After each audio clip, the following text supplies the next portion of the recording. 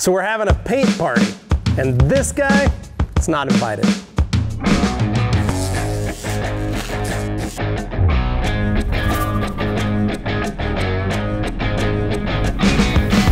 Hey guys, Levi for the Rag Company, and I am here to tell you, you need to stop using these dusters. Now we know they're easy, we know they're fun, and a lot of people seem to enjoy them, but they are wreaking havoc on your vehicle's finish.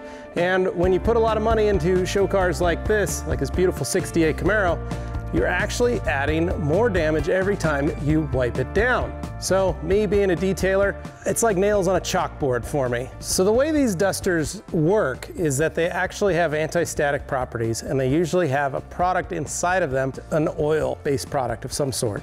And what this does is as it picks up, it holds and traps the dust. And a lot of folks just take it, wrap it up, throw it back in their vehicle, come to the next show, they wipe it down, and now you've got a very contaminated, dirty product that you're now putting on top of the finish again. I've done a lot of classic cars, but I've seen dusters in cars that have been some of the original dusters. Some of the original dusters from the 80s that have never been washed, never been cleaned, and folks still use them because they're told not to wash it. And that's true because you wash out all the protective qualities that this once had. But again, they're not cleaning them properly. So if you are using one, make sure you're cleaning it properly. But if we use something simple like a towel and a quick detailer, the technology is far greater and it's a lot safer on your paint. So one of the great things is that these products add slickness, gloss, and protection while removing particles away from the surface safely and effectively.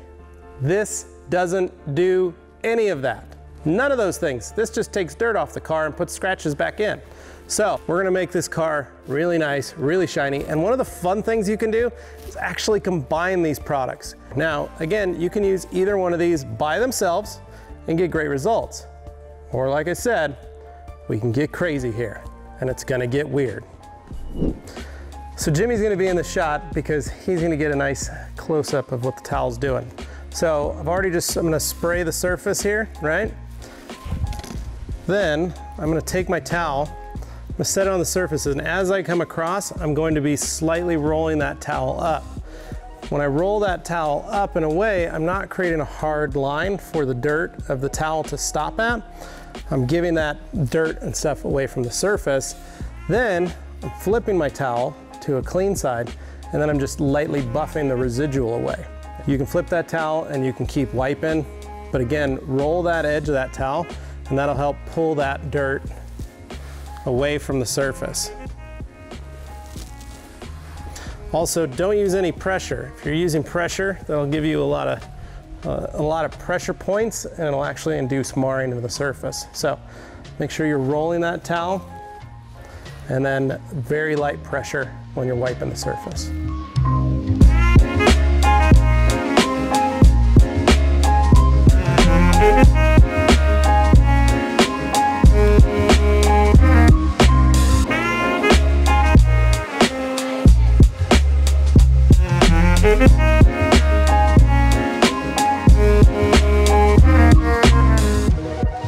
Does that make sense?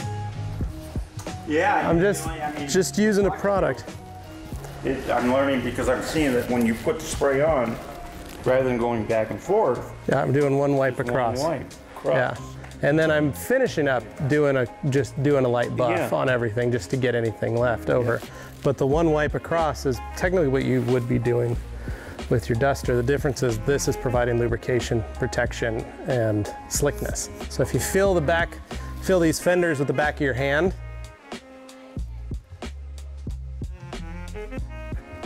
oh yeah, much slicker than if you feel the roof up here where it's still got some dust and stuff on it. So you've got a slipperier surface is what you've done. So now you've got a clean car with a slippery surface, so nothing's gonna stick to it. That's the goal, that's the reasons. Gotcha. And I have a pile of towels just because that way, you've got 8 sides, so you can fold the towel in all different ways. And if it's not too dirty, you can keep going. But if it's like very dirty, then it's something that you're like, that's why you have enough towels. So I usually do 2 per side and then 1 extra just to do a quick walk around, wipe down when the car's clean. So.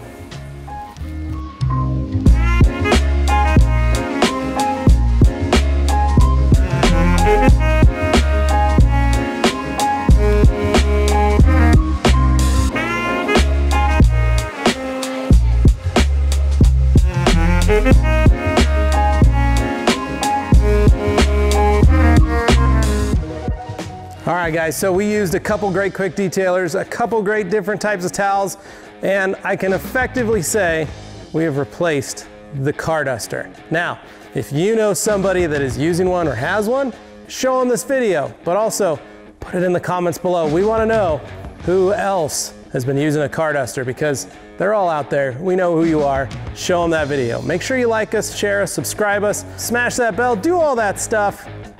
And we'll catch you next time right here at the Rag Company YouTube channel. Thanks for watching.